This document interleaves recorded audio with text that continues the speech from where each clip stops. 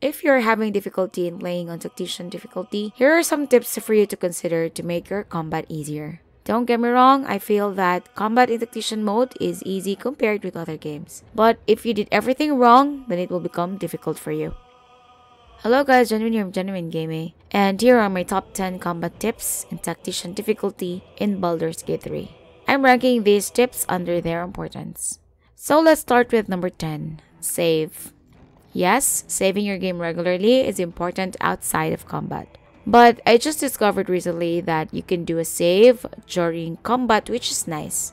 If you do not think that you are about to enter a difficult combat and you are not able to make a save, fear not of losing a lot of game time, as you can save the game anytime during combat. Build your character correctly.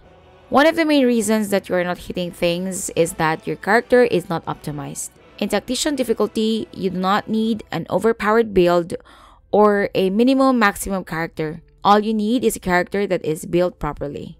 Like, you do not create a wizard with 14 and below intelligence stat, as it would make your wizard spells not hit with anything. At least make your attack roll stat reach at least 18 points, and if you can keep it up to 20, which is the maximum if you use ability score increase feat.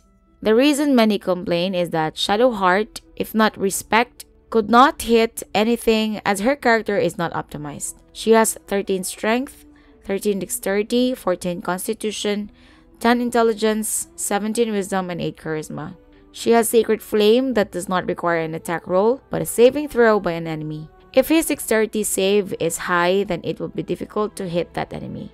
She also has a firebolt, but that spell has intelligence for its modifier because it is connected by being Shadowheart as a high half-elf. Since her intelligence is 10, she would not have any bonus with attack roll if she used Firebolt. Her strength and dexterity is only 13, which is suboptimal. She only gains a +1 bonus for her melee and range attacks. That is why I would recommend to respect her immediately once Withers is present in your camp. Number 8, ritual spells. Ritual spells in Baldur's Gate 3 allow the caster to cast magic without using a spell slot, as long as you cast it outside of combat. Some of these spells are very useful in combat, like Longstrider and Enhanced Leap.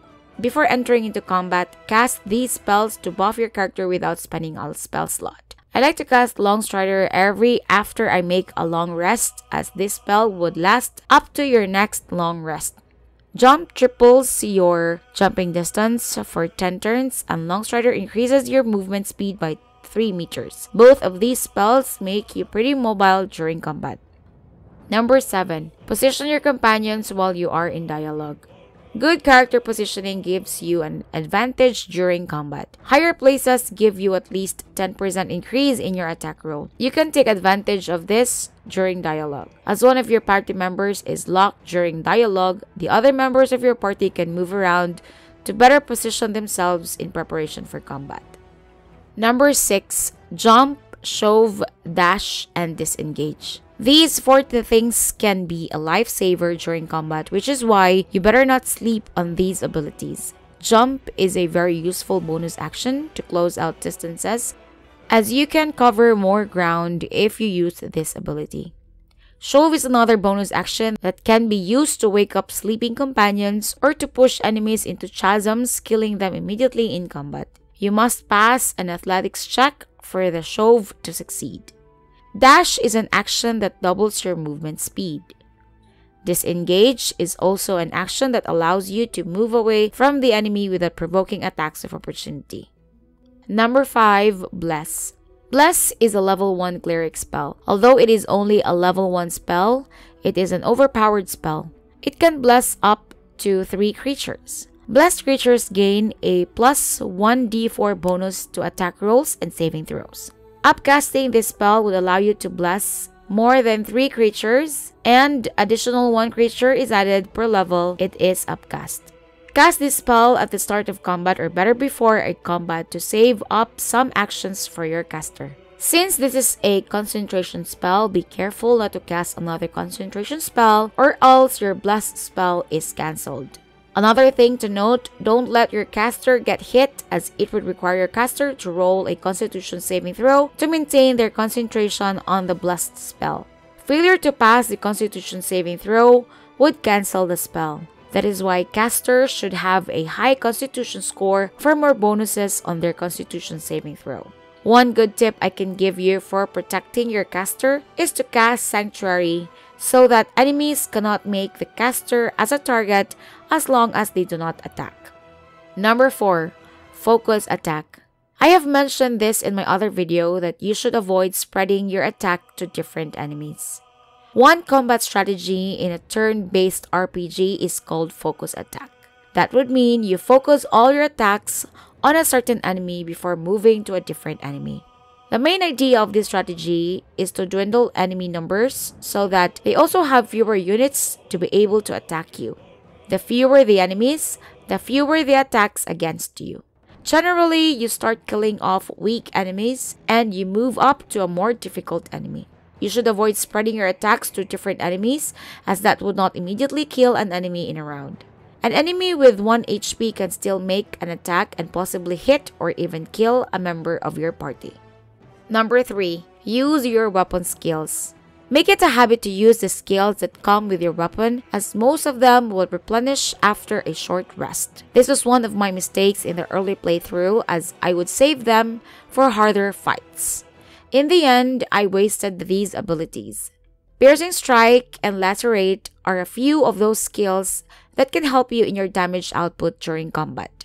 Use them as often as you can, as they can become game changers during combat. Anyway, most of these abilities would be available after a short rest. Number 2. Utilize your bonus action. As much as possible, always use your bonus action every turn. Use it to attack an enemy, cast a spell, coat your weapon with oil, or drink a potion. Veterans would build their characters so that they can make use of their bonus action. Usually, a fighter who uses two-handed weapons has a few options for their bonus action, except to use oil, shove some enemies, jump, or drink a potion. But by giving them the Great Weapon Master feat, they can now use their bonus action to attack if they can take down an enemy or if they can make a critical hit. Number 1. Potions, oils, and elixirs. Don't sleep on your potions, oil, and especially on your elixirs. These things can change the tides of battle in your favor. Drinking a potion of speed can give 3 turns of haste effects without worry about getting cancelled. Most oils can last up to 10 turns, and these oils can poison enemies, overcome enemies' resistance, and can even increase your attack rolls. Elixirs are the best among these 3, as they can last up to your next long rest. My favorite is the Elixir of Cloud Giant Strength, as it can give you a whopping 27 strength until your next long rest. Another notable elixir in the list is Elixir of Heroism, as it can give you 10 temporary hit points and most importantly become blessed, meaning you gain a 1d4 bonus on your attack roll and saving throw. So those are my top 10 combat tips for Tactician mode in Baldur's Gate 3. What tips do you want to give to other players? Feel free to put them in the comments. Don't forget to leave a like if this video is helpful, and for more Baldur's Gate 3 videos, subscribe to the channel. See you in the next video. Ciao!